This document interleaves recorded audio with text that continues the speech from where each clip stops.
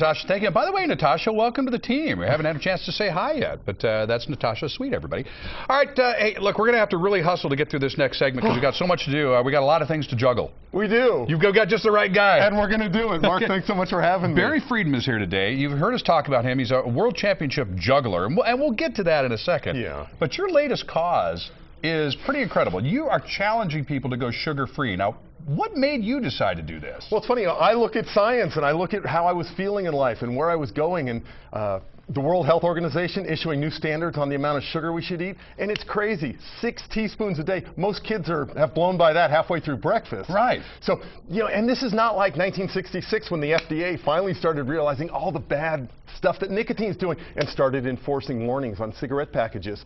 We are there right now. We are there with sugar. Okay, so first off, you decided to do this. Yep. You decided to do it 2 years ago. Yeah, leap day. Because, and then you wrote the book that says basically, I love me more than sugar. Yeah, I love me more, and it's a decision we have to make. Do we want to keep eating like we've always eaten, or do we want to decide who we want to be? But what were the benefits of stopping eating sugar? Well, I'm in my high school pants. Can we see from that? That's kind of nice to be in 32-inch waist pants again. That was not the case. Wow. I was up to 38. And, you know, heavy, carrying a 5-gallon jug of water, which most of us are familiar with, that's 40 pounds. And, you know, that's very easy to have on your body extra and hauling this thing through life. The clarity. A couple things happen with sugar, 2 on the inside, and that's everything that happens in the brain, anxiety, depression, all that goes away. And just how we feel, how we sleep, that totally changes on sugar. You look like you're on a sugar high now. Man, I haven't had sugar in so long. But you don't eat sugar, and you don't do caffeine. And no, I said, gee, you don't look like you're dragging. No, that's my own thing. I just never got started on caffeine. I know it takes work to get used to the taste, and I put in the work for beer, but I haven't done it for coffee. Okay, let's talk about kids. Trying to get kids involved. So it starts, you know, baby formula is 2 of the first 3 ingredients in most baby formulas. Corn syrup and sugar. And it's terrible. So it starts a treadmill.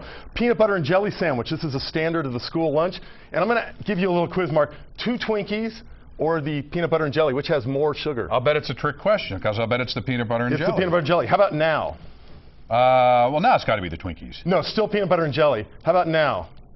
Twinkies catch up yet? Even, yeah. Now it's even. So peanut butter and jelly is the same sugar as 4 Twinkies. 4 Twinkies, and it's just terrible. And we can reduce this. I'm a big fan of protein in the morning for kids. It rebuilds the tissue. These are corn cakes. These are yummy, nice and thin.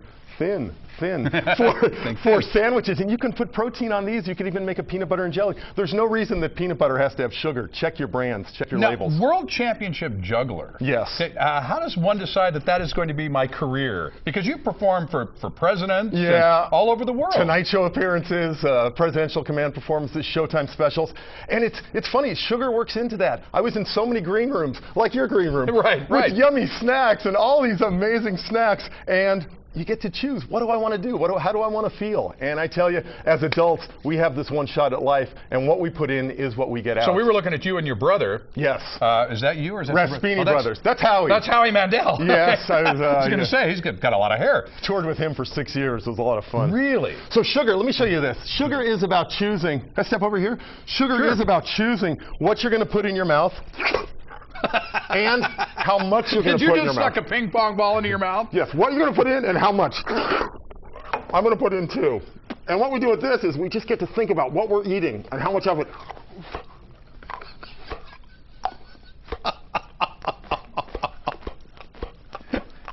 Barry, have you ever sucked one of those down? I have not, fortunately. Okay. So getting kids involved with food, you know, we make kids ants on a tree. This is just raisins with peanut butter on top of celery. Mango, one of the most sweet foods in the world. And it just takes a little while for kids to recalibrate. Something like candy destroys taste buds. We talked about this earlier. Yeah. Sugar is addicting. It is like a drug. And so to recalibrate, like you say, really is getting your body used to being dependent or happy with something else. Absolutely. And it takes about, you know, I lead a program called 30 Days Sugar Free. Now, there's a website for that. 30dayssugarfree.com. In fact, put /TV at the end of that, and you can see so many recipes that I've made for folks that catch me on TV. Mangoes. And this is fun. I get kids involved with food. You got a close-up on that one. This is, a kid makes this, and they want to eat this. This is a little car with bananas. But you can hand a kid a banana or strawberries and they may touch it, but make it fun. Let them get involved in food, and I tell you, everything changes. Before we run out of time, we're almost out of time. Oh, yeah. You got to show me here. This bowling ball represents what? Right. This is an 8-pound bowling ball. This is how much sugar an American child eats in about 3 weeks. 8-pound bowling ball. Yep, and this is an apple. This is the best kind of sugar in the entire world. Comes with fiber, turns into glucose. Your brain knows what to do with it. And then we got a racquetball racket. This represents exercise. So I'm going to show you. Let me show you this and see which one looks like it's causing a problem. Yeah, it's the sugar. It's all the sugar we eat. So this apple, we can eat this thing all day long. I feel so good. Oh, gosh, there we go.